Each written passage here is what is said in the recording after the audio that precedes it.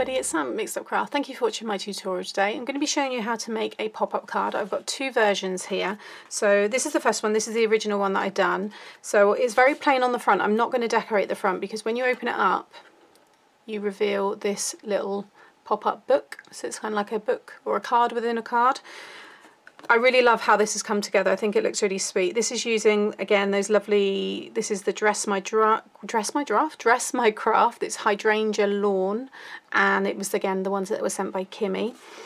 And that was the stamp set that matched really well as well, which I coloured. And then I've got that lovely Christina Griffiths sentiment, and then I've used the bright Rosa Happy Birthday there, which I just thought, it just all worked really nicely together. And then on the back here, you can write your message, or you can write them here.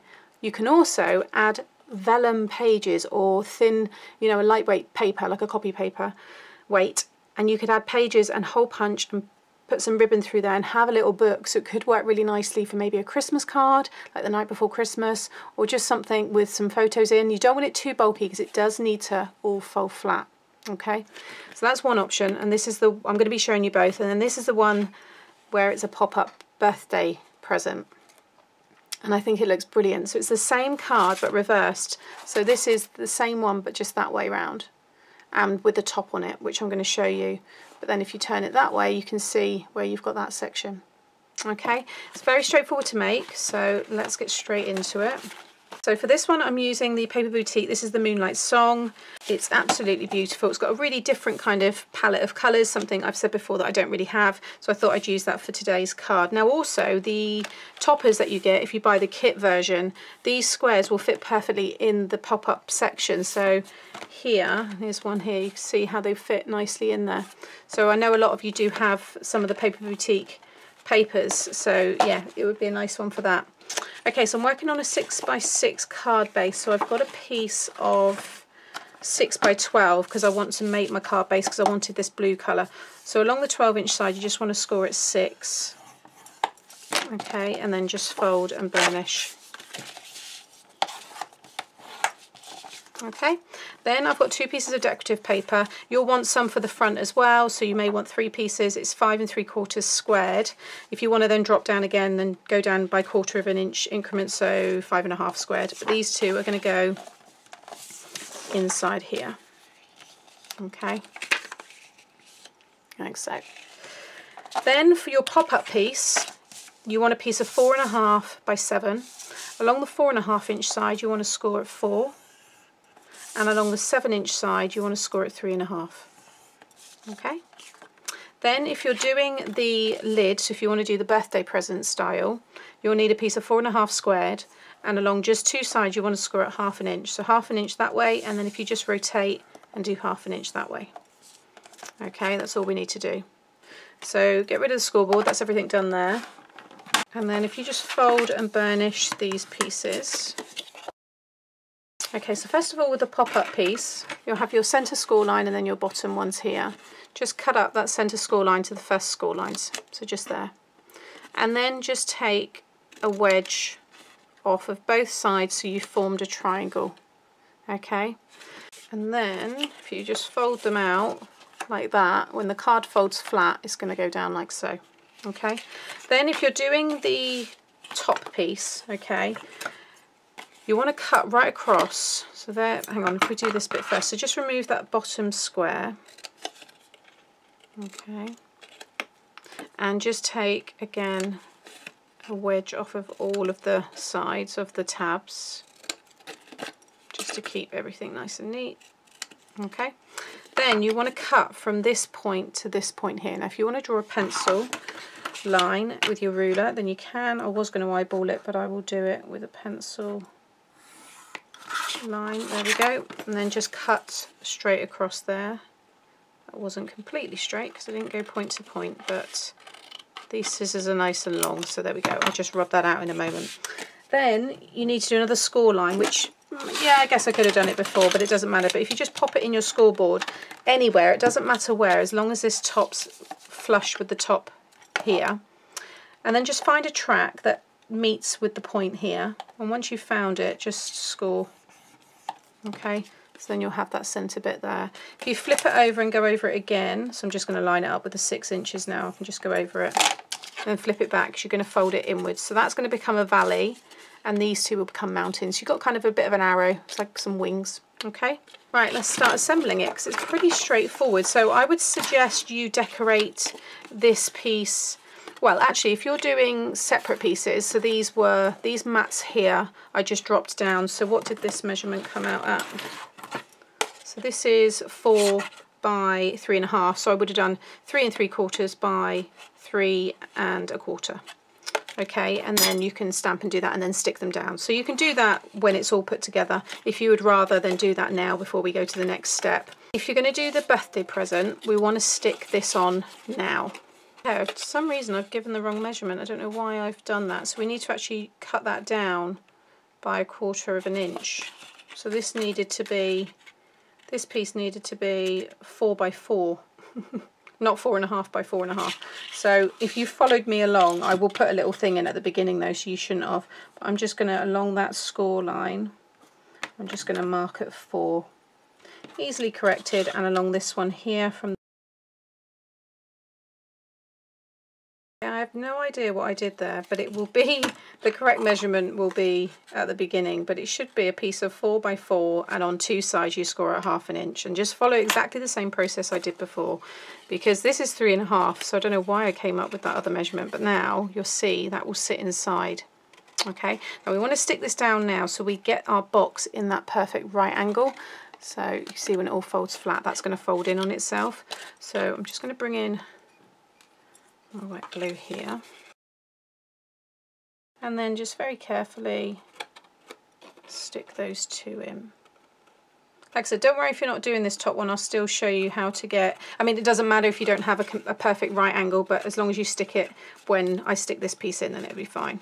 So I'm just going to go in inside there and just make sure you get that nice and right to the point. Like so, and then just practice folding it all nice and flat. Okay, I'm just going to burnish just so it gets used to being in that shape. Okay, so that will then fold in, all fold flat. Okay, so next we can stick this down. Okay, so because this is going to be the box, it's going to go towards the back here. Now already I can see where it needs to open, it just needs to be on a right angle, so you can't pull that out anymore. So what I'll do is I'll give you the measurements in case you don't have this top piece on here. So you want to stick it 3 inches, around 3 inches from here. That's where you want to kind of, if you put a pencil mark there, so for the sake of the video, let me just do one just there. Okay, so I know that that's where I want to have that positioned. Now I know where I need to stick mine because that's all that it's allowing me to pull it out by. I can't go any further. So when I go to fold this all flat, pretending that's stuck, the whole thing disappears, which is what you want. You don't want anything poking out the sides here. So if you don't have this piece on, as I mentioned, then what you want to do is have your pieces, because you'll be able to pull this right out as much as you want, because you won't have this restricting you. You want to have it so it's about got 3.5 inches from here and here. Okay, just check that's about right. Yep, 3.5 on each side will be perfect. So 3.5 on each side and 3 up there. All right, so now it's up to you whether you, no, I'm going to do it because I think it'd be better to stick that afterwards. So I'm just going to grab some of my liquid glue and just pop it on the bottom here. Again, just hovering that in place there. The rest of it will just kind of do its own thing because that's how it's already positioned. Okay, so there's your box. So now when that all folds flat, make sure that goes inwards. Again, just check that it's all hidden. Next you want to stick your pattern paper down. So has mine got a direction? Kind of. I don't think you'd really notice.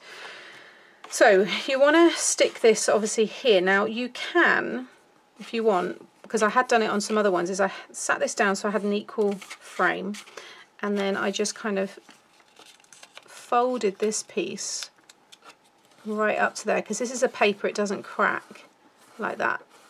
Okay, and then I can just cut, but I also didn't cut it right away. I kind of cut up to and left, you know, however much is there. So again, I could put a pencil mark there and just cut all the way up there so the whole thing loops around. So I'll do that on this one to show you one way, and then I'll show you what I think might be an easier way. Now when you cut this, you want to actually remove that fold, because although this is thin cardstock, it is still a width. There is a, you know, like a, even if it's a 1/16 of an inch, it will still, you know, create the cardstock maybe not lying flat. So I am just going to remove just a little slither. You can see there just what I've removed, and it's mainly that fold line. Okay, so now I've created this, which will now slide over and give me a really nice finish. Okay, but for the sake of that tiny little piece here, you can just cut it off completely.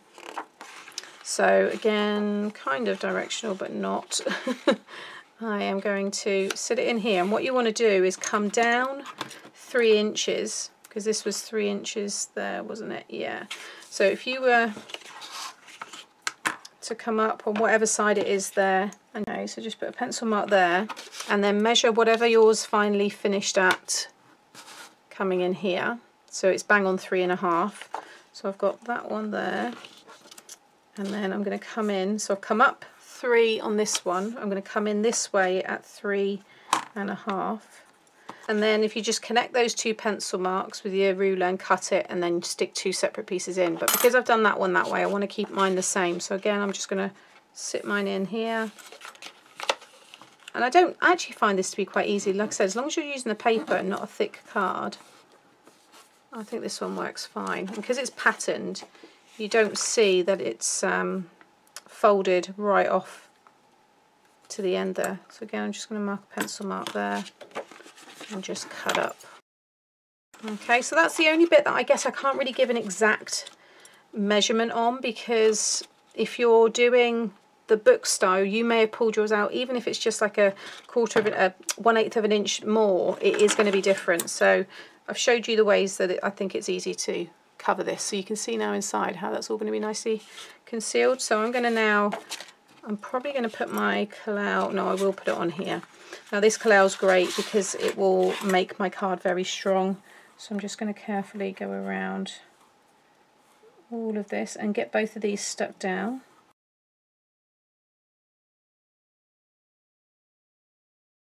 Okay, so now you can see we've got that really nice pop-up piece. All right, now what I've done to create the present look is just cut four 1/2 inch strips, with 2 of them being 1/2 inch by 4, and then 2 being 1/2 inch by 3.5.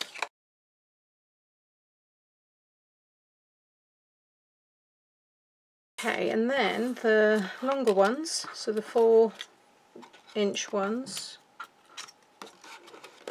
will go up here, and then the 3.5 will go that way. Okay, and then I'm going to have a big bow. I need to do some little ones there as well, but I'll show you that in a moment.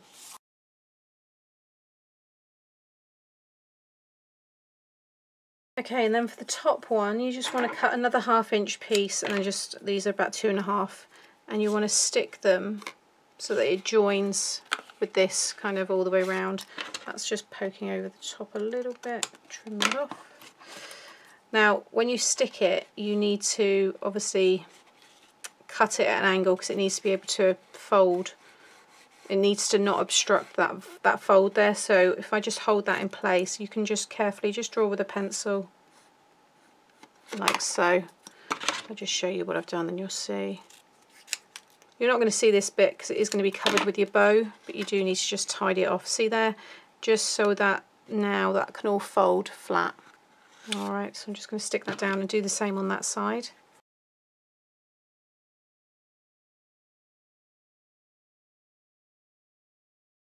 Okay, so now you can see we've got that present coming together. It looks really nice. I think once I've got a real nice dark navy bow and a gift tag hanging down, and then I'm going to get my happy birthday done as well. And I'm also going to do the mat and layer for the front and for the back, and then I'll come back and talk you all through that. Okay, so I finished the inside. I love it. I think it's come together really nicely. I've done this little tag here. and it says with love, and that's just from the paper pack. They have these little sentiments on the side, and then I've just added the happy birthday there, which is the bright Rosa. This set here, it's the birthday words. Again, I'll link that one below. I've used it so much, it just comes in so handy. In fact, I've used it on all 3 of these cards. So yeah, that's the birthday present, and then it all folds flat. Still need to do the front, but I have done the back with, again, one of the papers, because you can just write straight onto that. So this was 5 3/4 squared, so you just need to do that again for the front, or however you want. You may want to go really grand with it. Also, with the bow, you want to stick it just onto one side. So I've used my hot glue, and I just put a little bead of glue on the right hand side there and just stuck that side, because if you stick it across both, it won't fold flat. Okay, so just keep your glue to one side. But yeah, there you have it. And then there's that book style if you do want to go down that route and do that way instead. I love them both equally. I think they both look really, really lovely. And then there's the other birthday box.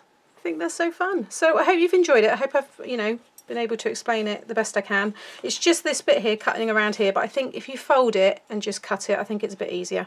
So yeah, let me know what you think. Give me a thumbs up if you've enjoyed today, and subscribe to my channel so you get to see more. Thanks for watching. Bye.